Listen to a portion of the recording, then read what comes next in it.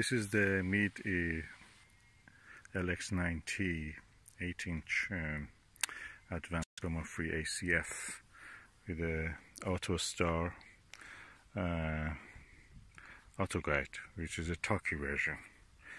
And now is doing I've leveled it using my mobile phone and also True North. It found a True North for me. I've attached the Velcro on the back of this and the side, so I can attach this if I want. I'm not going to use that thing for here. There's a clamp, and I'm not going to enter. There's no pointed. So it's searching now for the Star Vega. Of course, I've not attached anything yet. No, as you can see, no back focal tube, no diagonal, no nothing else. Okay, I'm just letting it do its job. As you can see, this daylight, of course, you cannot see much. So I just say that I agree with it. That is a Star Vega, and I'll let it go now for the Star Capella. And he's looking now for the Capella.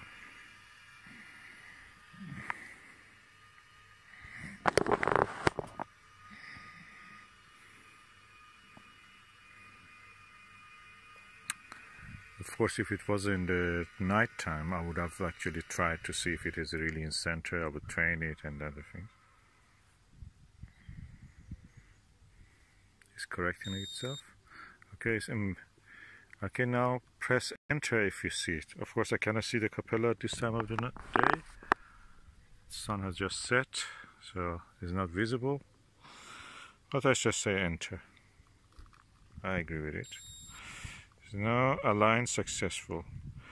Object. Okay. I want to see the object. So let me see what object it has. Press the enter object, and now it goes to solar system. And I say again enter, and this goes to all the objects in the solar system that are in the library of this. So Mercury, no. Oh, sorry, I have to go here actually. It's a weird system. Mercury, Venus, you have to press this and this. Venus, Mars. I'm testing it just to see Jupiter. Jupiter must be around somewhere in the horizon, above the horizon. So I enter. It must be in that direction somewhere. If it goes into that direction, that means it's working. So I enter. It's calculating. It's giving me some information about it.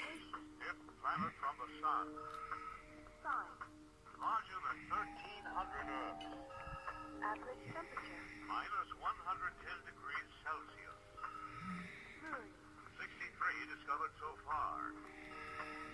Nickname: the King of Planets.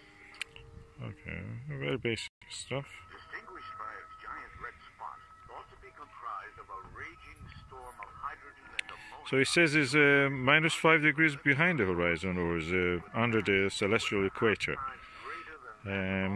Let's see anyway. Impressed by its colossal size, ancient Roman astronomers named the colorful behemoth after their primary god, Jupiter, or Jove. Later philosophers attributed happiness to the planet. It's not reason, so it doesn't tell to me. Oh, I've not entered the correct time, by the way. It says 3:10 a.m. The time now is around, around 9 o'clock. Let me just enter the correct time. That's another session. This is inside of the Meade LX90.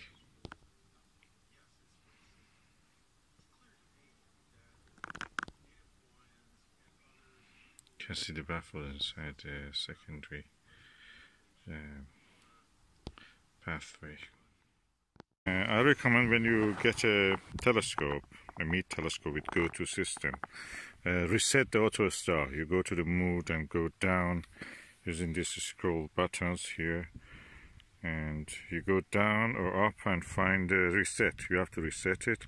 Then when you want to operate every time, I think, you have to go first. Set the date, then set the time, saving, summertime, 1 hour ahead or behind, which is winter normal time, and that's it. And then you go for the alignment again, and auto align or 2-star. I'm using 2 stars, and adjusted the telescope toward the magnetic north using my mobile phone. Hopefully that's correct. And now I'm entering and let it go to find where it was. Acherner, okay, I don't want the stars I can see here. Is one of them is that star, which is the, you see at the center, that's the Arcturus. So I go down.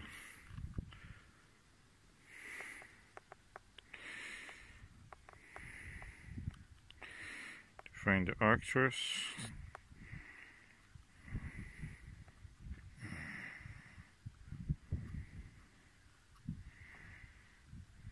Antares must be also visible beside the Jupiter, but I'm going for Arcturus. Arcturus is here, and let us see if it is correct. Now I can find it.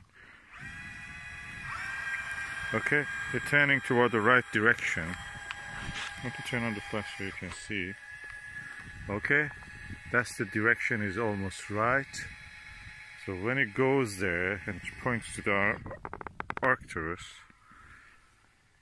that is rising. I think that is almost right. I think it's around 2-3 degrees wrong. I have to press it and bring it to that position. I will do it. Okay, the Arcturus is now at the field of view.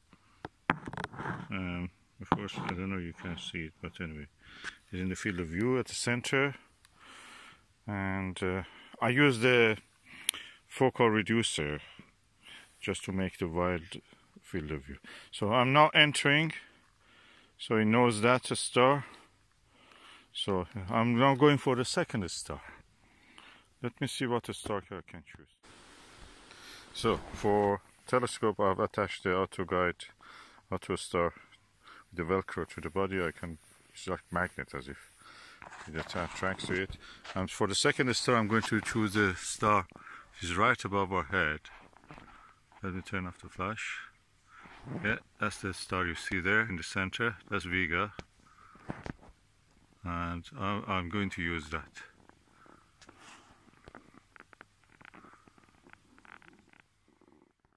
I've not chosen the star Vega. The easiest way is not to go alphabetically A, B, C, D in the name of the first letters of the stars. Go upward, scroll upward, and reach from the end to the beginning. So I'm now going to enter this, and the telescope will start to slew toward the target, as you may be able to see.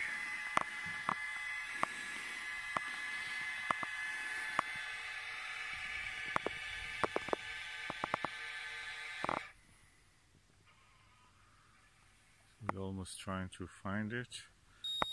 Of course, I will try to help it because it's the first time I'm using this with this system.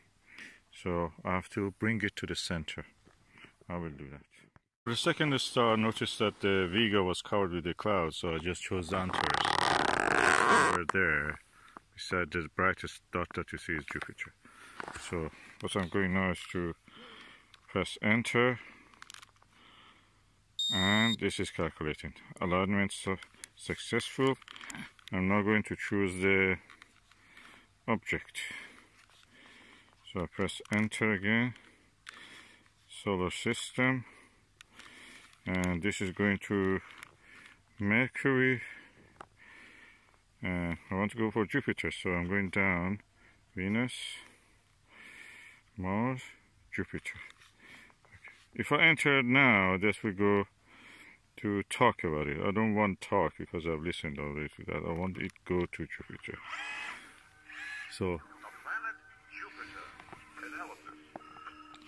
yeah, dead center. Dead center. We have the Jupiter dead center. Auto align successful. -110 degrees Celsius. 63 to far. Amazing. I have it at the center now. Of planets. Oh, lovely. Okay, what is important is that you're not just centering them, it's tracking them. That's very important. So I may later try to do some astrophotography. I'm just learning this system, how it is, and I'm really enjoying it. I'm now watching the M22, the globular cluster in the Sagittarius, which is somewhere there. The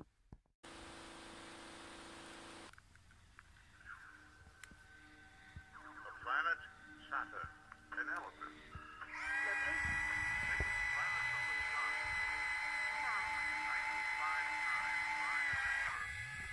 Classification. A gas giant. 60 and counting. Nickname. The Lord of the Rings. Second in size only to Jupiter, Saturn is the farthest planet from the... I asked the telescope to find me the Ring Nebula, Messier 57, and it found, for the first time I'm seeing the Ring Nebula. It's, with the averted vision is clearly there, and oh, I'm so excited. I love this telescope. That's such a good piece of kit. Oh, exciting.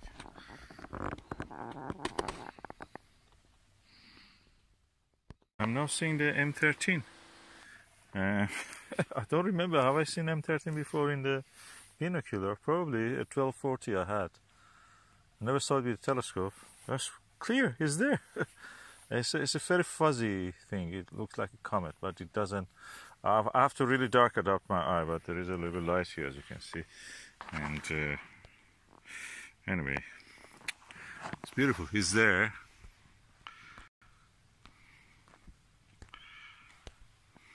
It's somewhere there, as you can see, the Arcturus, somewhere it was. Anyway, interesting. M13 in the, yeah, the constellation Hercules. Okay, I'm using the Meade LX90, and of course I'm going through a tour. Is now going into M5, Messier 5 is a globular cluster in the Ophiuchus constellation. What I was noticing is that when I was using this is that when I need to, when you want to look through the eyepiece, you need to hold your hand somewhere and just be sure that you can keep your head at a good distance from the eyepiece. So these handles come useful, very good for that. I always wondered, because they are not good for carrying or lifting the telescope. For that, I don't think they have done a good design. It's not clear where you have to hold it to lift it.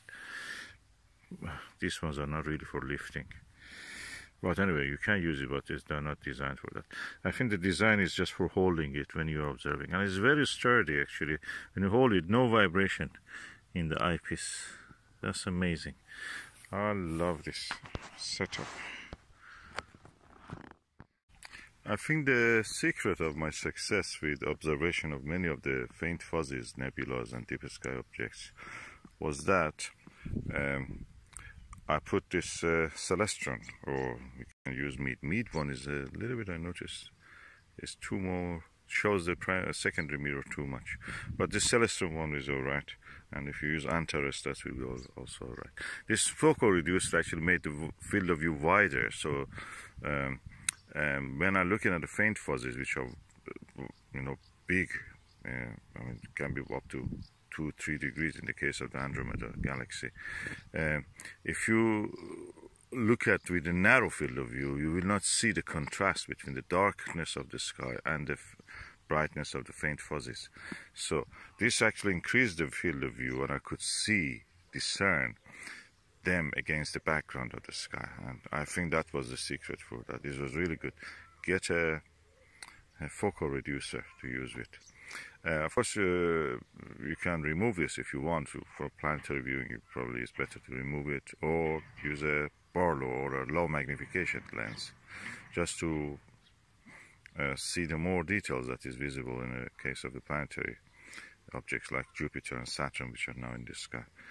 And for other things, for very wide objects like the faint fuzzies, nebula clusters, and all the things, it's better to have the focal reducer. So we have almost 2 degrees here. This is 10 millimeter. I had 40 millimeter last night, and this 40 millimeter, and with this focal reducer, the widest possible field of view was around 2 degrees, which is really good for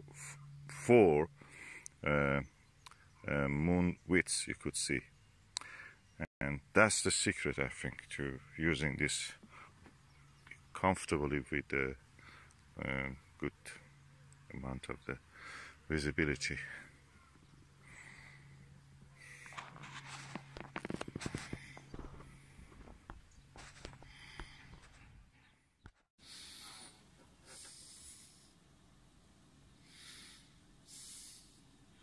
You ever feel like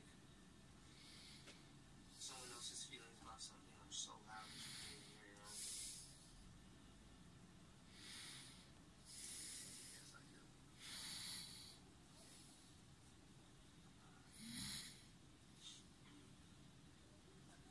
Noah. Solid way.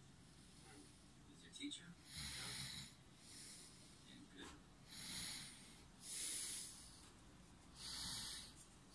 It's fucking great, actually.